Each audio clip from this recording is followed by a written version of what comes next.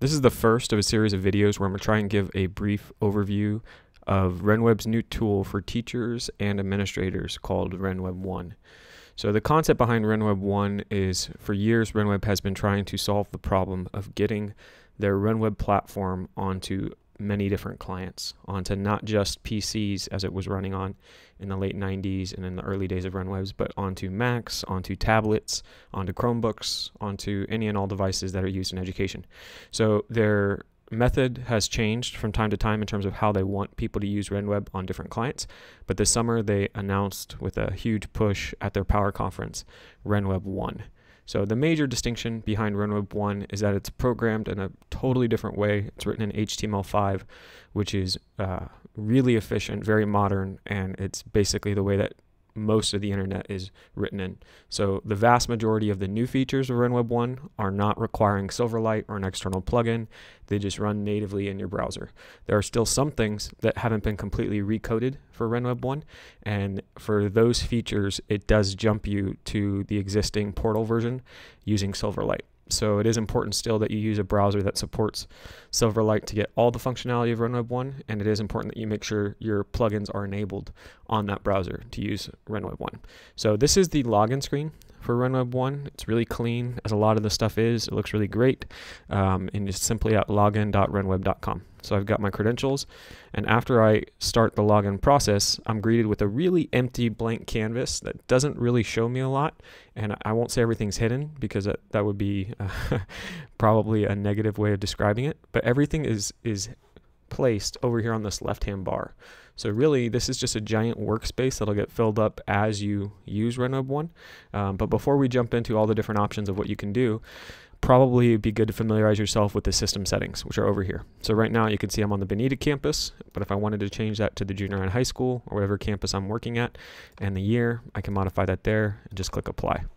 After I'm done with that and I know I'm in the right place, working with the right year, and that's really important if you need to be doing something unique, like going back and checking a previous grade book, or if you're working in the office and you need to make sure you're updating something from a previous year, you really want to confirm that.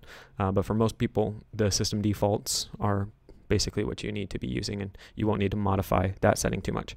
But then after that, I see all these different options on the left-hand side, and most of these should look familiar with the exception of My Classroom. My Classroom is a brand new feature that I'm going to really jump into in the next video, but it is the way that Renweb wants teachers to be using Renweb. It's the new portal utility, the new place that teachers can and should be entering their grade books, entering any demerits, checking on student progress, organizing their classrooms, communicating. All of those things can now be done in one place in My Classroom. And it's really clean, very fast, very modern, and there's some things that I'd love to see added to it, but it's really great for being so new and so fresh. But then you get People, which is just the organization of different types of relationships you have in the school district. So students, that makes sense. If I need a student file, I'll click on Students, and you can see this is loading in the background. This is actually using Silverlight, but it's pretty efficient. So now I see a list of all the junior high school students, 502 of them. If I wanted to query down to a specific grade or apply an advanced filter, I can do that there. If I wanted to search and say, hey, let's see, how many kids do we have named Michael? There's a bunch of Michaels in our school. I can pick on one of them, and then I'm going to see a bunch of information about Michael. I probably shouldn't get crazy looking at that during this video. Okay, so that is the student section. Hopefully that makes sense in terms of what you would want to do with your students in transcripts, report cards, behavior, parent-teacher conferences. That and much more, medical records, are all stored under that student column. Families very similarly, but most of this is used for correspondence or for updating of emergency contact information and that type of thing. That's all lives in families.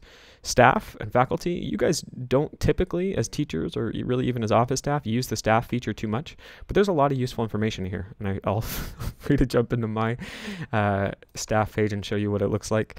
I don't think there's anything too private on this, but this is the grid system that Renweb uses for everything. This is contextual. What I mean by that is if your browser is smaller, it's not going to fill up the grid, but notice how it puts more grids and kind of reforms the page as the size of your browser. So you always want to make sure you're giving as much screen real estate to this side as you possibly can. So this is your basic grid. You really should just familiarize yourself with the big categories: education, schedule, all of these different things, observations. But you can see under education, you've got places to keep up with your degrees, with your CEUs.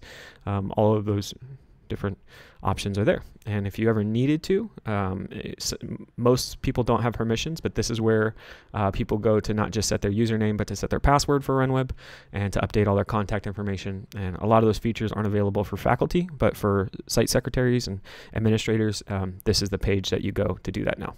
Okay, so that's staff. Academics should be pretty intuitive.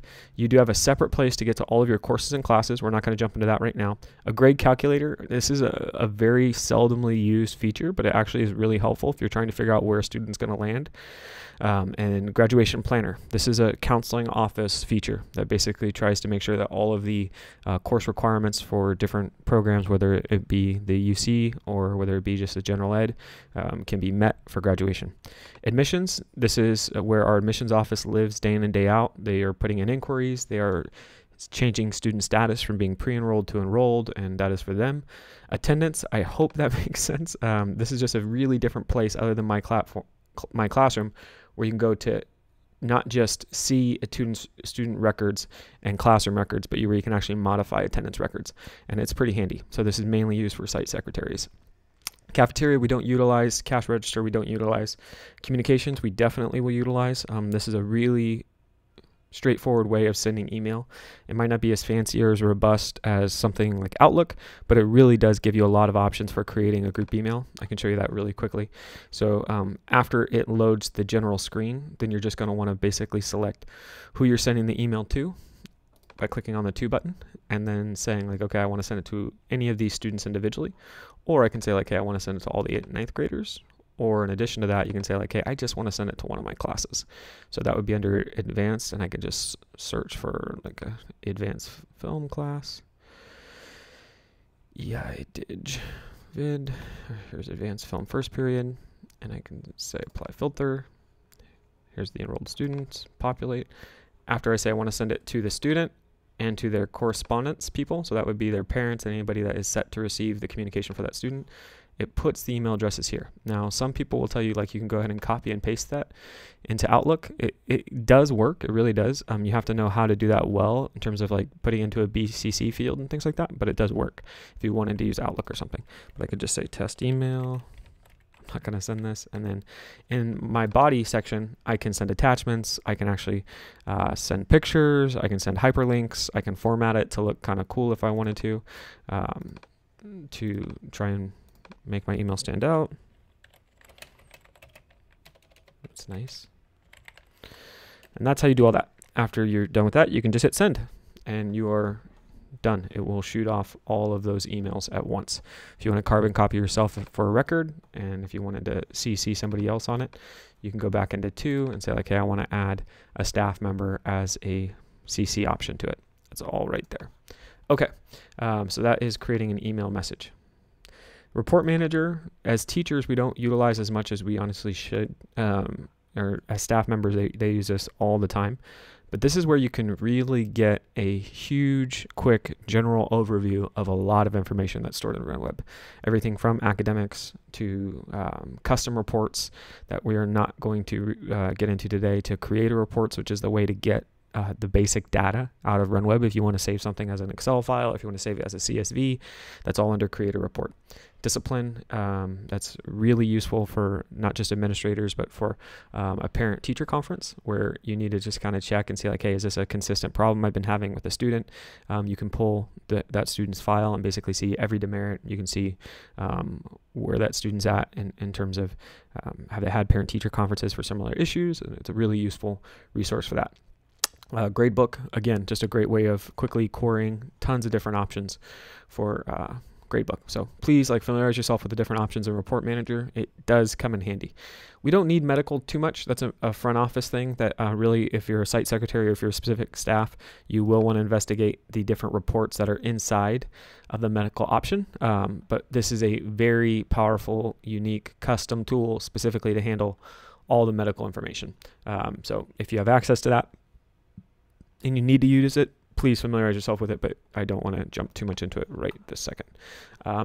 Under system configuration, I hope you guys don't need to use this too much. I've had to really familiarize myself with web forms and all of these different options over the summer. But it is something that is really nuanced. It is super specific. And to be candid, all of the functionality is it's not completely built out yet. It's there, but it's not completely functional. So I hope just looking at this left-hand sidebar, you get a general idea of how they're organizing Renweb1 and how they want you to be using it. And please do not be afraid to go to login.renweb.com and begin to explore not just my classroom, but other resources that you could be using this coming school year. And hopefully you'll check back on another video where we will jump into my classroom and really specific features that are inside of that. Thanks so much.